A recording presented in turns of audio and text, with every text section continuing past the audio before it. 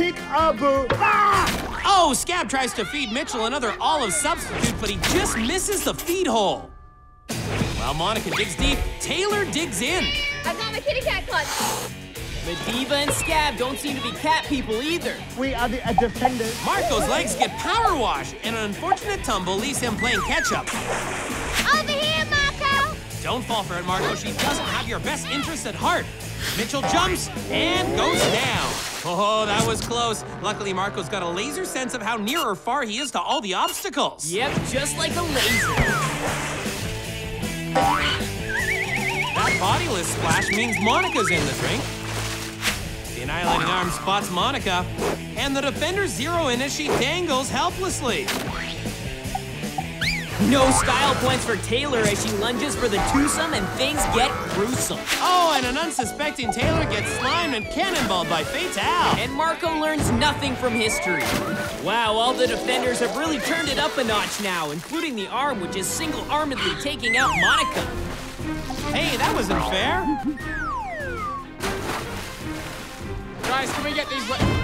Now Marco keeps a low profile under the clobbering cannons. But can't escape the slime stick. There goes Monica.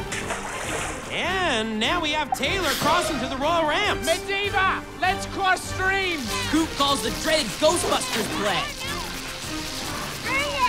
And Taylor counters with a little bit of sass. This could be her moment. Or not.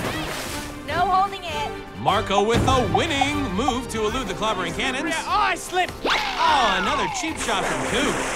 Thorn overcomes Monica with the vapors. And Coop slips Marco more slime. And oh! Mitchell takes a clobbering of his own. But look, in all the confusion, Taylor is poised to pounce. She digs in her claws, and while the defenders pull out all the stops... Oh, come on, guys, put that cat out. But she's up. And yes, Taylor the Tigress has cat-burgled the crown. This girl is the cat's meow. Hey, kids, get out of the dire mire. Fortunately, Owen is the only one who heard you. Hey, Owen. Gives a nod to Medivh. And she says hello in her typical fashion. Looks like Daniel's the second over the barrier of all barriers. Get your splat on. Here goes Owen across the terrifying tees. Good balance, dodging the water blast, steadying himself, and landing on the other side. And then sliding in for a swim. Come on, catch. Tyson and now Catherine both take the plunge.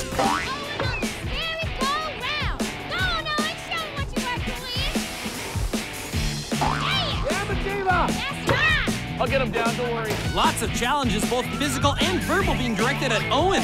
And off the annihilating arm he goes. Owen is set for another shot at the annihilating arm. The arm is the one taking the shot here. Now Daniel takes his turn with Tyson taking the leap.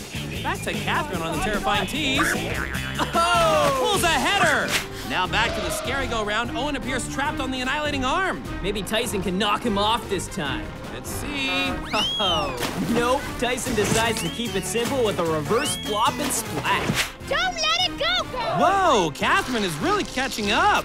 Now on the annihilating arm, I think she's ordered up some self-confidence with a little side of determination. She might need to take another look at the menu because she doesn't seem to have found the right thing to actually get her moving. Can she find a way out of the jam? Oh! Sure she can. When all else fails, go splat. That was a double splat. Ew, yummy, yummy. Oh, and Owen just dodged that shot from the clobbering cannon. Looks like Catherine is still trying to find a way over the annihilating arm. Well, near the end, Owen makes a play for the royal ramps. Scab needs to put an end to that. Fatal too. Nice. And Catherine is over the annihilating arm, but can she stick her landing on the scary go-round? Is Tyson allowed to just stop on the royal ramp? He is if he's firing slime balls at defenders. Catherine continues to hang out. Medivh can't seem to motivate her to move. I'm not sure anything can get her to move. Oh! Coop looks a little rattled. That's just his battle cry. Not another one. Owen and Daniel with the double jump. And double splat. Daniel is back up very quickly despite point-blank harassment from Vane. He makes a successful leap to the royal ramps. Fatal, Medivh, you gotta do something. This girls versus boys contest has sure come down to boys only. Now it's back to Daniel for his shot at glory. He looks timid, but steadying himself, he successfully lands on the rock wall to victory. Oh! He's climbing up.